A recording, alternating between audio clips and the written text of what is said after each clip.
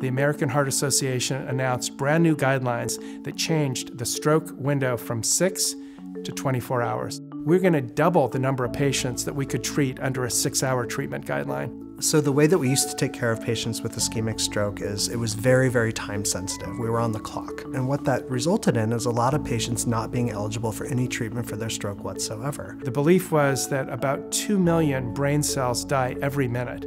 And if that was true, of course, we would never be able to treat patients out at 10 or 12 or 16 hours. Patients who wake up with a stroke are not a candidate for treatment, and patients who have a stroke far away are not a candidate. And one of the Stanford faculty members, Mike Mosley, discovered that you could see the stroke evolving in real time with diffusion imaging. So this was a new MRI technique which would actually allow us to see in real time the development of the stroke. So what we learned from that is that it's not all about time, that everybody's stroke grows at a different rate.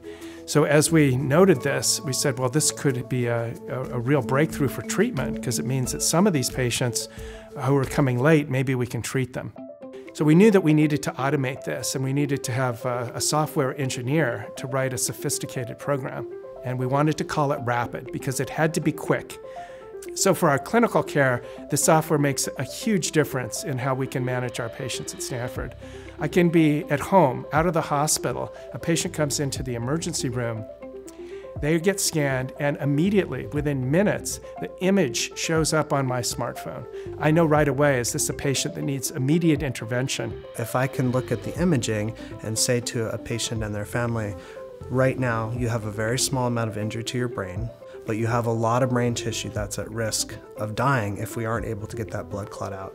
We can help you. Let's take you upstairs. We're going to get that blood clot out, and we're going to give you the best chance of having a good outcome. But just from treating a few patients, you can't prove anything. You have to do a well-designed scientific trial. So that set the stage for the DEFUSE 3 trial, which is a large randomized trial.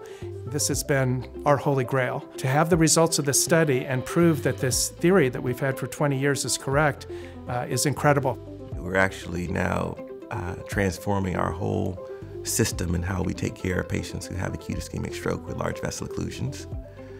And it is now geared towards rapid diagnosis and rapid treatment.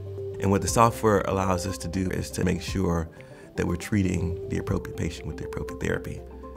Being able to help just one more patient who comes in neurologically devastated become normal is well worth it. We're not satisfied until we can have this technology helping even more patients.